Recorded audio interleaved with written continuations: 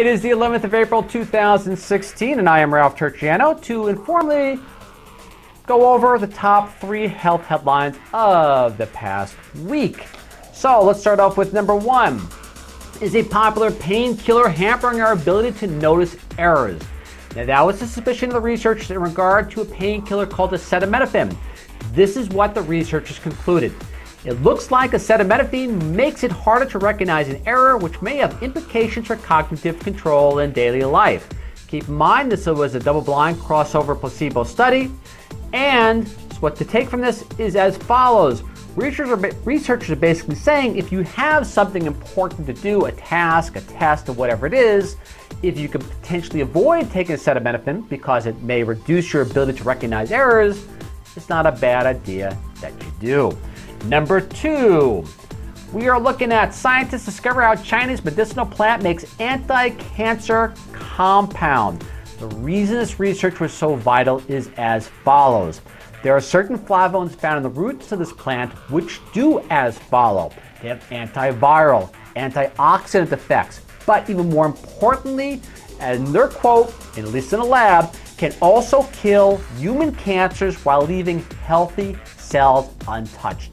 The plant, Chinese skullcap. Not exactly a rare plant, actually fairly common, but that's why this research was so incredibly vital, so these discoveries can eventually make it into the open market. Number 3, we're looking at an incredibly innovative project that was done by Canadians, I should say Canadian researchers, and the title of the research was as follows. Canadian innovation for killing mosquito eggs could help Zika fight. What is it? It's not a new medicine, it's not a new vaccine. It's basically a couple of car tires assembled in such a way that basically attracts these female mosquitoes or vectors or whatever you want to call them, and they lay their eggs in these car tires, and then those mosquito eggs meet their demise. Now, they did this research over a 10-month period, and I'm going to link on how to make these car tire projects too, as far as, so you can see it for yourself. So what they did was as follows. They did this 10-month project. They put these little car tire contraptions up that attracted the female mosquitoes that spread disease to lay their eggs and reduce the mosquito populations down.